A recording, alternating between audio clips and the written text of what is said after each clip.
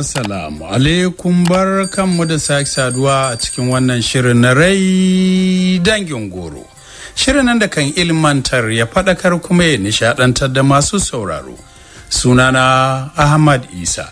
To har yanzu dai muna nan a cikin littafin Bakar Rana wanda Ramatu Hassan Zaria ta wallafa. Kuma idan masu sauraro za su tuna, a shirin da ya gabata mun kwana ne inda muka ji an ɗauki Maisha an kai ta domin ganin likita, inda muka ji an bata magunguna da allurai sannan suka dawo gida.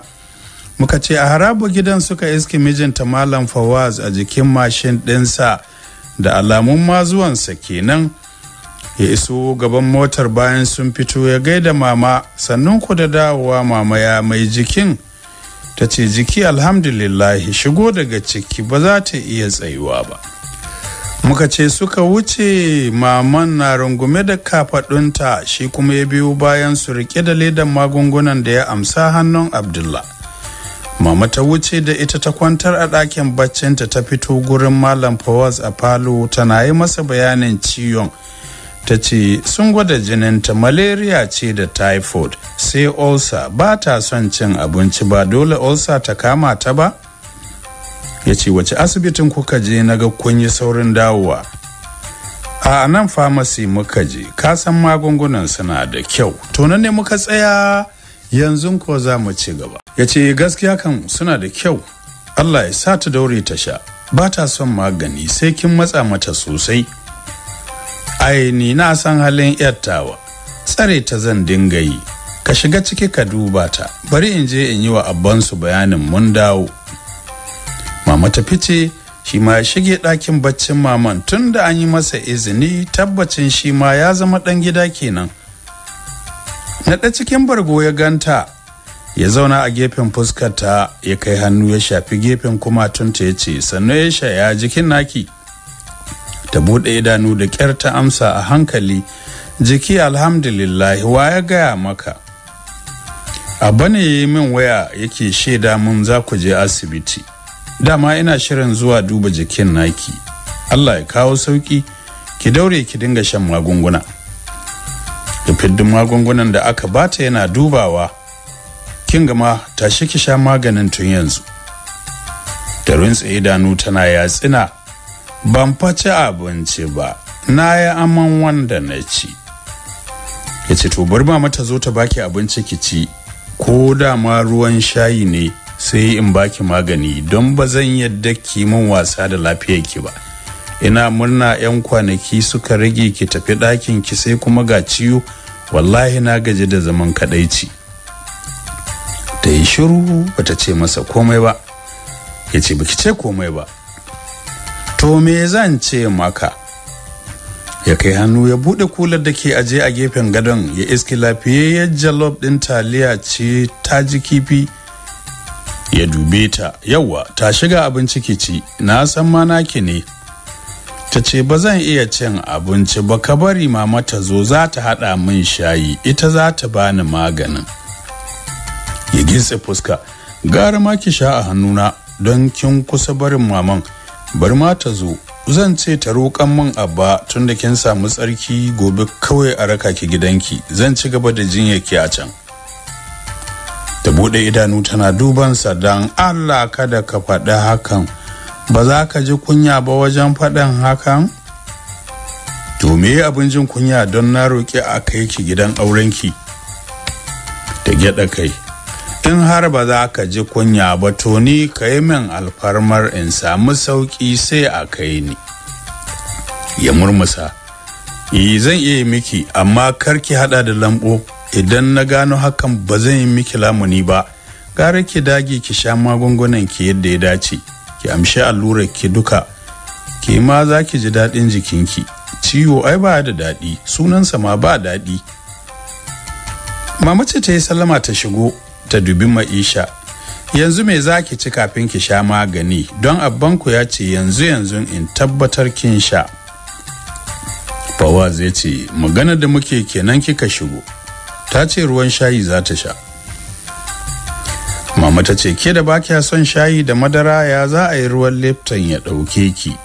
Gara ki ci abinci, ta shiga abincin ki nan ki ci. Ta tashi zaune tana cewa mama ni ba zan ci taliya ba, an sa kifi, kada karnin ya sa ni amai, in akwai wani abincin a bani. Ki akwai ragowar tuwon alkamar hajiyan makarfi, bari in kawo miki, miyar kuka ce gashi ba kya so. Ta ce ya zan yi, brush ne dai sai na yi so 3 ko 5. Kyaje da shi in ma sau 10 zaki, miyar kuka dai ba ta kisa, da tana yi da baki sami kowa a garin ku ba. Mama ta faɗi haka sannan ta fice, abin da ya ba wa Fawaz dariya kenan. Bata daɗe ba ta dawo da tuwon a plate da miya a gefe. Da miƙa wa Maisha ta ce ki cinye shi, ga mijinki nan sai ya baki maganin, gare yawa ga irin artabun da ake yi da ke gurin shan magani. Ta amsa tana cewa mama tuwon ya yi yawa, da kin rage ba zan iya cinyewa ba. Mama ta fita tana cewa ni ba zan rage ba, ki cinye duka, yaushe rabonki da cin abinci mai nauyi. Fawaz ya matsa dab da Maisha ya kai hannu ya ɗauki cokalin ya ɗebo tuwon ya kai bakinta. Waya buɗe bakin ki ci kada ya huce my baby na. Dariya maganarsa ta bata, ta kaɗa kai tana murmushi ta soma amsar tuwon. A haka yana mata kalaman soyayya cikin raha da wasa, sai gashi ta kusa cinye tuwon. Ta tura hannunsa ta ce na ƙoshi haka, ko so kake ha sai mama ta shigo ta ga a baki ake bani tuwon. Ya ɗan dara, ai gara ta gani don ta san na sangarta ki fiye da yadda take miki, na san ma ba ta baki abinci a baki. Wa ya gaya maka bayan bana abinci a baki cinyarta nan ne filo na ko kafaɗarta, ni fa mama ta sangarta ni da yawa. Duk zan yi miki fiye da ta sangartawa, zan iya tafiyar da kalolin shagwabaki, har goya ki zan yi ki bacci in yi miki wanka, to me ya rage kuma? Ta dukar da kai, sai ya shafa gefen fuskar ta yace me na dukar da kai, ba ke kika tsoko na magana ba? Na ma gane wayonki, so kike ki shagaltar da ni in manta da baki magani ko? To na tuna. Ya ɗauko ledan magungunan ya soma ɓallowa yana murmushi yana kallonta, ita ma shi take kallo kamar za ta yi kuka. Ya kaɗa kai ya ce me matsalar shan magani in banda ke shagwababbiya ce? Kuka zaki? Ya haƙuri, waɗannan ba masu ɗaci ba ne, amsa ki shanye. Duka zan haɗa in shanye, ai sai in yi amai. Mama dama min take yi duka a kofi sai in shanye. Ya ce ni ba zan iya dama su ba, amsa ki sha da ɗaiɗaya za ki iya. Ya fara miƙa mata tana haɗiya da ƙyar, sai gashi ta shanye duka. To cikin ikon Allah ba ta yi amman ba, duk da ta ji yana taso mata, haka ta yi ta ƙoƙarin danne shi don tana son maganin da ta sha ya yi aiki a jikinta.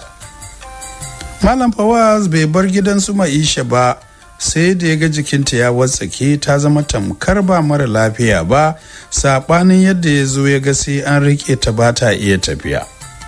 Lallai zama da masoyi zai iya magance maka matsaloli har ma da ciwo cikin yarda Allah.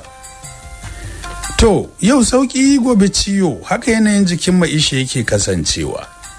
Wannan dalilin ne ma yasa aka jingina magana tare wata a gidan mijinta har sai ta samu lafiya sosai. A wannan yanayin ne sanata Tambar ya kira Alhaji Mahmud yana masa bayani akan tafiyar su Maisha karatu tana gabatowa, visa su kawai ake jira don an yi komai da komai za ta karanci fannin likita a ƙasar Indiya.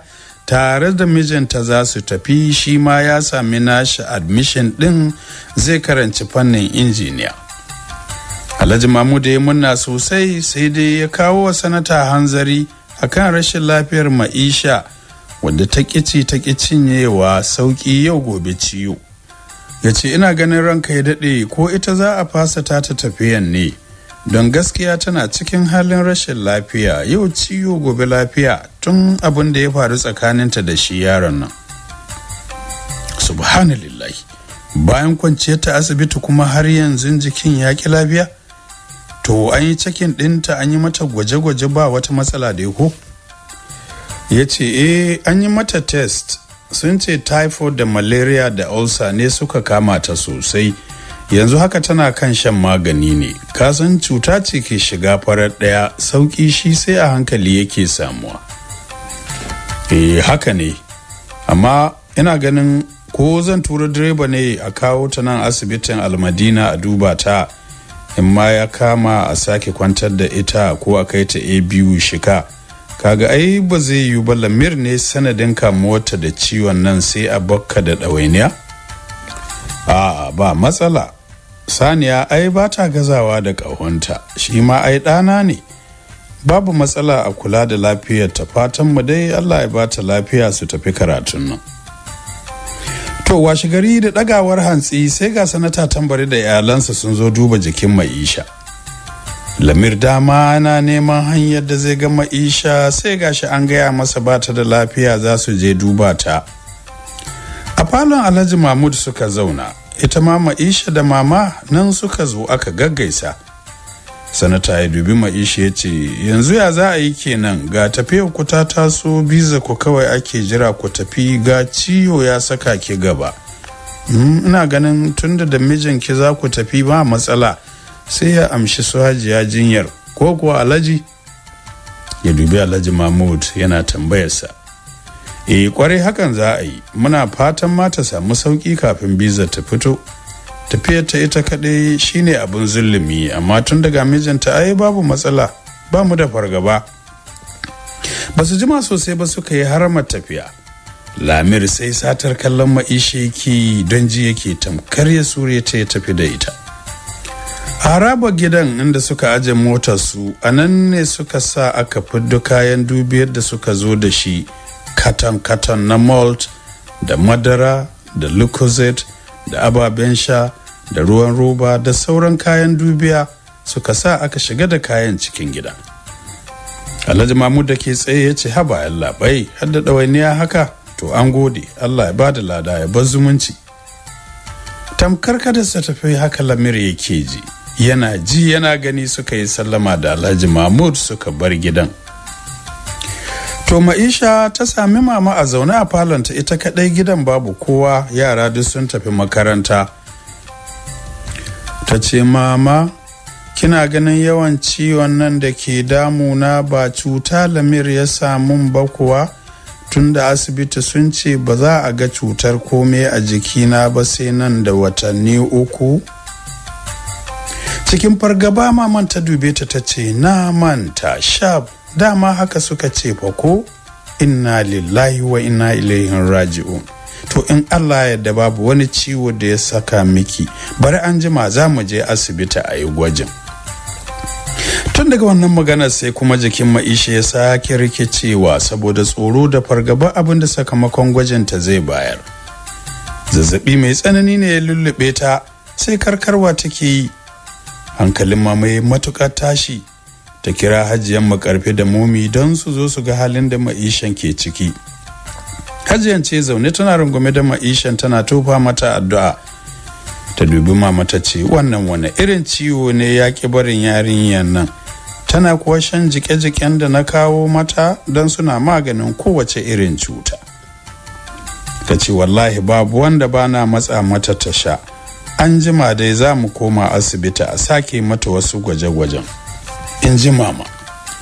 Hajiya ta shafi fuskan Maisha ta ce, don Allah dubi yadda yarinya ta koma kamar ɗanyen nama, ta ɗashe ta yi tas, jikin nan ma ina jin babu jini. Kin san lalurar ta shanye jini take yi, balle ta samu jikin fari, sai an yi da gaske. Minofa ce ta yi sallama ta shigo ɗakin, da yi saurin isuwa ta zauna a gefen Maishan tana cewa, ciwon ne kuma ya tashi, jiya yara da suka je sun ce min ta ji sauki sosai. Ai ciwon nata hawa da sauka ne, yanzu zaki ganta garau an jima kuma jiki ya rikici. Minofa da riko tafin hannuwan Maishan ta ce, mama dubi hannunta babu fa jini, gaskiya ku koma asibiti, in ma jini ne a ƙara mata ko su rubuta magungunan ƙarin jini, amma yanayin jikin nan nata yana bani tsoro. Mama ta ce, an jima za mu koma asibitin, kuma dai menene za su duba ta sosai, in ma kwanciya ne gara su ba mu gadon da mu yi ta je ka dawo.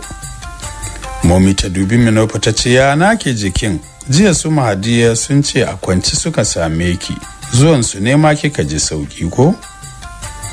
Ta ce wallahi jikin nawa ne sai a hankali, kullum ba na jin sa daidai. Momi ta ce in ba Allah ya raba ki lafiya da abin da ke cikin ki ba ai ba za ki taba jin ki daidai ba. Kina yin addu'o'in da na baki a ruwa kina sha ko kuwa?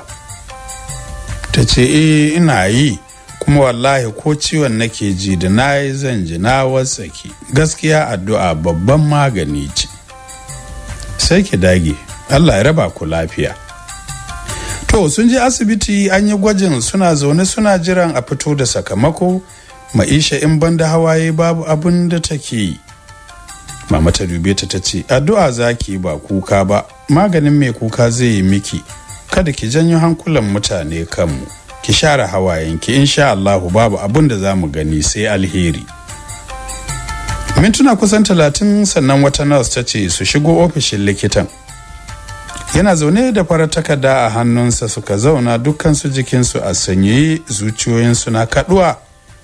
Ya dubi mama, ya cire gilashin idanunsa ya ce ke ce mahaifiyarta ko yar uwata?